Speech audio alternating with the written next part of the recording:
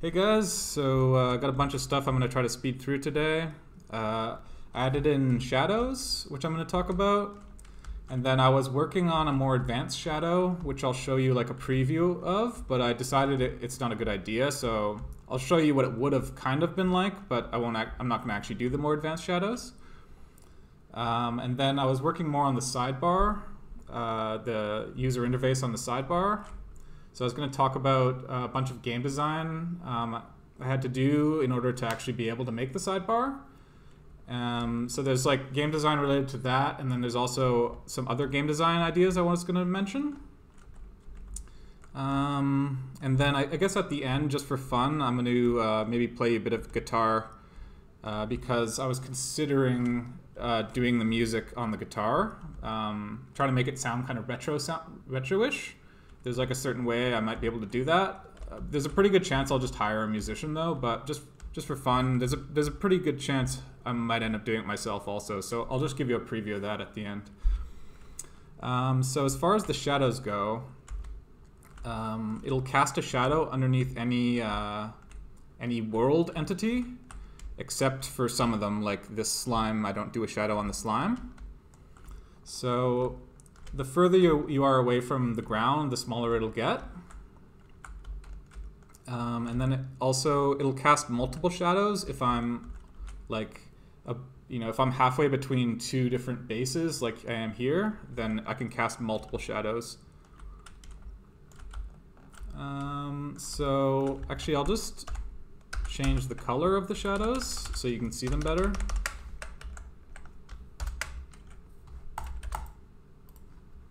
Yeah, I'm going to try to speed through this like somewhat quick because I don't want the videos to be ridiculously long anymore. But yeah, I just want to like jump around so you can see the shadows. I think it looks pretty good. But yeah, I was really excited because I was going to do some like more advanced shadow. Where, for example, see how there's like a shadow underneath the dame and then also even more underneath the dame? Maybe I can, yeah. So there's a shadow here, and then there's also a shadow here. What I was going to do was take this piece of the image, bring it down here, and then mask this shadow. So the advanced shadow would work where this bottom shadow would start to disappear based on this. And then also, let's see if I can, hopefully I can do this quickly.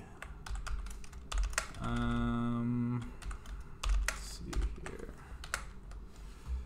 But yeah, I'll show you if I was going to do the advanced shadow, it would extend out further, and then it would make a little bit more sense. Okay, so now, like, it doesn't really look like there's much difference, but basically see how I'm just barely over the edge here? If I had advanced shadows, you'd see like a tiny bit of a shadow here, and then as you moved over, it would like reveal it more. So there'd be more of a sense of like the shadow light blocking by the tiles. So I was originally going to do that, but when you factor in moving platforms and slopes and other stuff, and then just the fact that the game's not really, I'm not going quick enough production-wise, I decided the advanced shadows, I can definitely do it, but it's too much work. It's going to slow things down too much, because I would expect that there'd be too many new as I added new features, I would run into bugs with the advanced shadows. So anyway, so there won't be advanced shadows.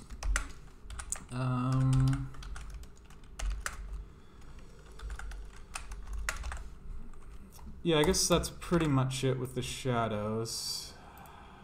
Wonder if there's anything else I could show. Yeah, I guess not. Okay, so anyway, but yeah, I'll just show the bars opening and closing too. See, I changed the color back, but there's a very small shadow underneath the bars as well. And I don't know, I can't remember if I mentioned this, but if you overlap another shadow, it'll combine together. Oh yeah, and then also the rat has a shadow. Even when it's climbing on a wall, you can see that the shadow casts down below the rat. Okay, so anyway, I think not doing the advanced shadows is fine, because see how like it's not really that noticeable anyway, how the bottom shadow kind of just disappears suddenly.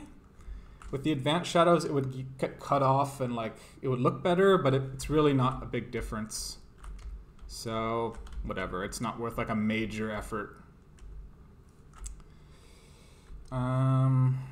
Okay, so I guess I'm done with the shadows now. So now I'll talk about the sidebar. So as you can see, my mouse is hidden, but on the left side, there's a whole bunch of stuff now. Some of it I had already, game design wise, I'd already figured out, and other stuff I kind of figured out, but then I ended up doing like a major rewrite of how the game's gonna work. The heart system I'm really, really excited about. I think it's gonna be a great system. So I'll just go through it quickly. There's 3 attributes. There's strength, magic, and charisma. I'm gonna probably call them brute, witchcraft, and allure though. But for simplicity's sake, I'll just say strength, magic, and strength, magic, and charisma. So here, I want to be able to show the mouse. So these numbers here are how much you have of each. These are just little icons, like some lips, a witch hat, and a sword. So it just kind of does like a bar graph to show you which you have the most of. Then there will be a picture of the dame here. And this is, as I mentioned, it's going to be a real person. With the hair is going to be fake, but the person's going to be real, and then as well as the actual game character. It's not just going to be a stick man, it's going to be a real person on a green screen. In fact, let me just show that. See, now I have green screens and stuff now. So just so like, if you imagine there was like a woman wearing a costume, so your foot is, you have to be in front of the camera more. Go this way. This way? I would be filming it on also, a when you green attack, screen I don't want to actually kick something, but I have to be able to use that attack while they're moving, so I can't be... Yeah, so it's going to be a real person. In fact, I think you can see here I have lights, I have everything I need. Well, I don't have a treadmill or a ladder or a trampoline yet, but I'm going to get everything I need. But anyway, this icon here is the like the avatar of the person, and as you lose health, their face will get beat up more. Also, I can change the color. Maybe I'll just do that quickly. I can change the color of the hair. So let me just see. I'll do blonde. Oop. Okay, but anyway, I gotta explain this stuff here. The heart, okay, as I mentioned, the heart system is gonna be really cool. So yeah, anyway, now the hair is blonde. So anyway, so you have the attributes in the top left. You have the avatar of the dame. Her facial expression will change, and also as you lose health, she'll get like beat up, and I'll put makeup on her to make her look all beat up. And she might like stick her tongue out or something if she's really hurt. Yeah, and then you have the... I'm doing all this weird stuff with hiding the cursor, so sometimes it's... Okay, I guess I just won't use the cursor now. But yeah, so now you have the level bar, and then it says which level you are, and then how much experience you have. I'm just gonna let's do this the smart way. I'll go like this. Okay. This isn't actually that smart, but anyway, okay. So yeah, you have the level bar. It'll fill up as you get more experience. Then there's going to be like a big heart container here. I think you'll have a total of 24 hearts that you can maximum get. This is like an earlier draft of it that isn't how it's going to be.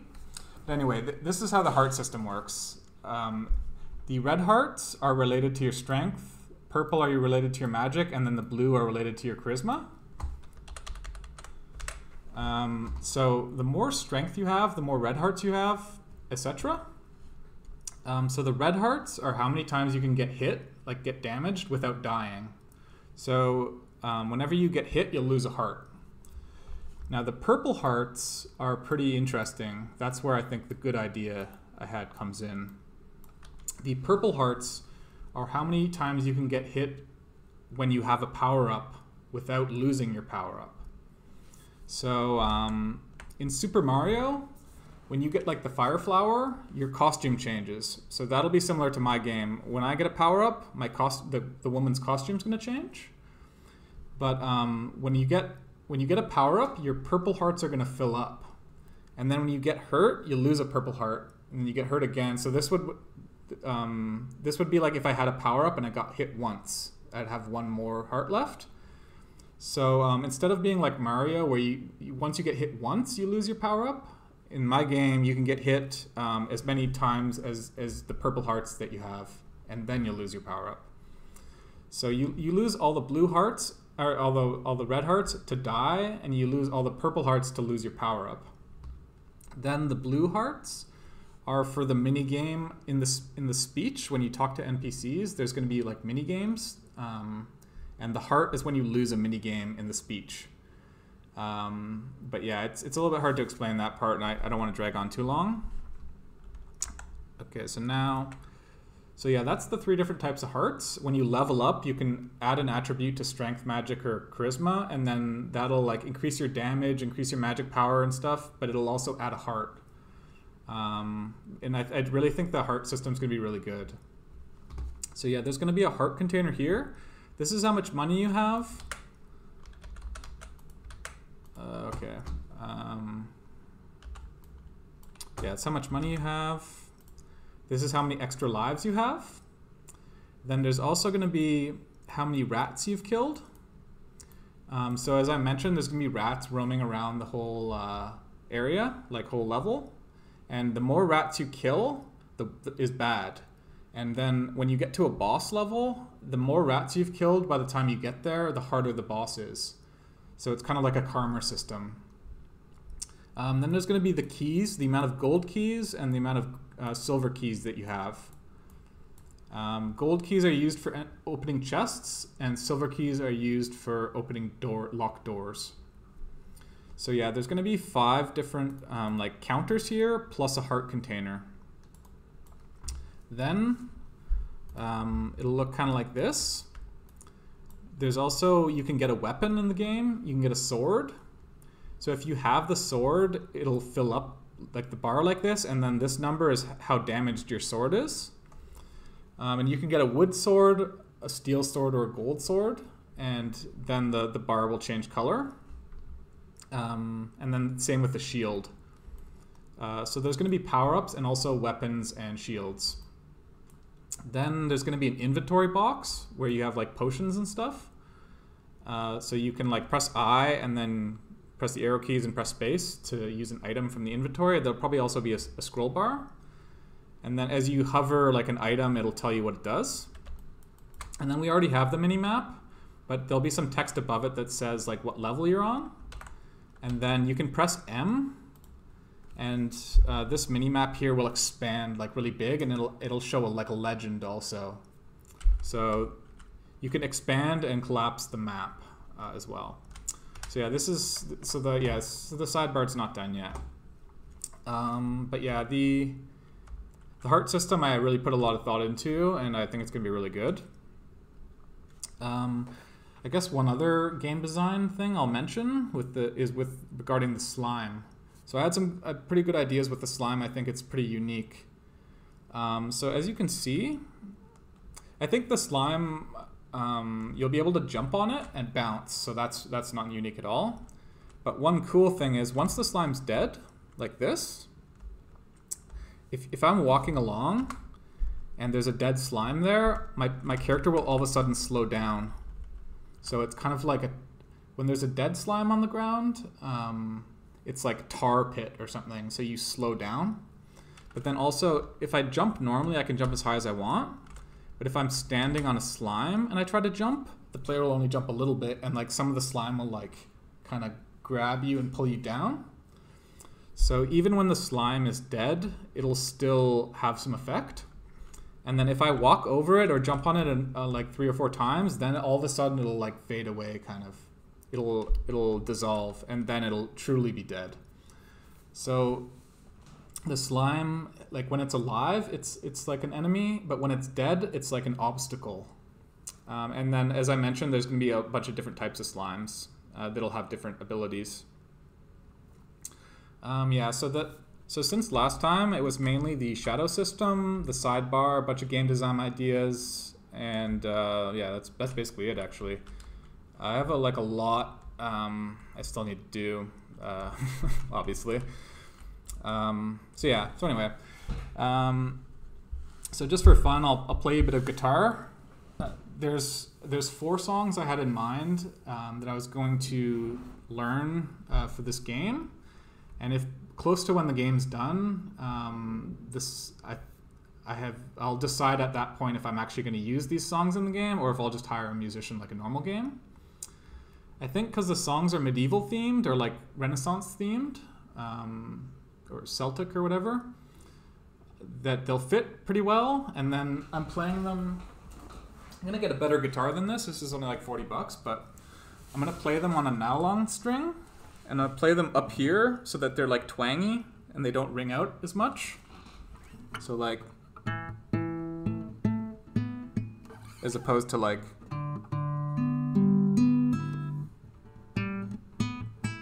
So I want it to sound like a little bit more video gamey and like simple. But yeah, so anyway, there's 2 songs that I learned. I guess I'll just play through them real quick. One of them I just learned and I can't really play it that well, and then another one I've been playing for a couple months. These 2 songs I might use for the actual, like it'll loop in the background of the actual level. One of them will be when you're on a normal level. One of them will be when you're on like a boss level. Then there's going to be another song for the overworld, and then another song for the menu. But anyway, so this is one of the songs I learned. Actually, I'm going to try to adjust this. Yeah, just for fun. I guess I might as well. It's kind of fun playing for people. So I'm not that great at guitar, but I think if I have like 2 years to practice, or however long it takes to make the game, I think by that point, it might be good enough to use in the game. So this is one song I was going to maybe do, and I'm definitely going to mess this up, but in the real thing, I'll take like 100 takes of it and take the best one, and then I might like put an audio filter on it, and then I'll have like a better guitar and stuff, and I'll have more practice. But anyway, so this is one of the songs. Hopefully you can see what I'm doing. Let me just see. Maybe you can't see. Okay, you can see. Yeah, just for fun, I'll play it.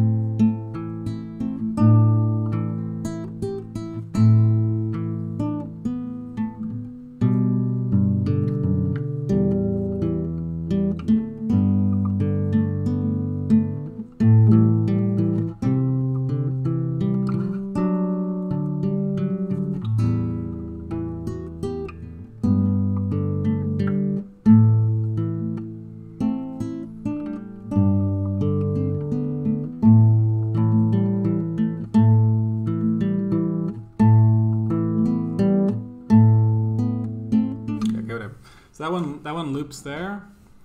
Yeah, I just learned that one. That's called Mist-Covered Mountains of Home. It's like a traditional Scottish song. I find it kind of fits the theme. This other one I'm going to play is called O Carolyn's Welcome. It's like these are all really old songs. So this one is an Irish theme that is like really old. But so this is O Carolyn's Welcome now.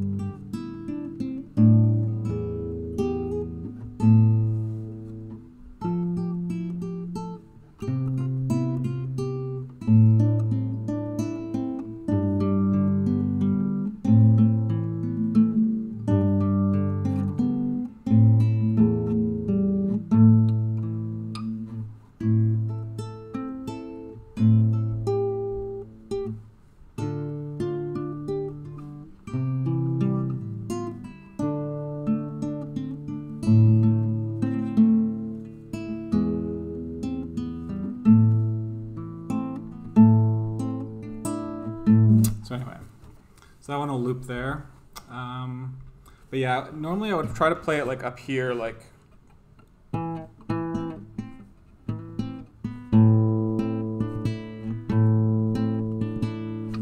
So I think maybe if I play it up there, have a better guitar, and maybe I put like an audio filter on it, and then I also just practice a lot, and then take the best take.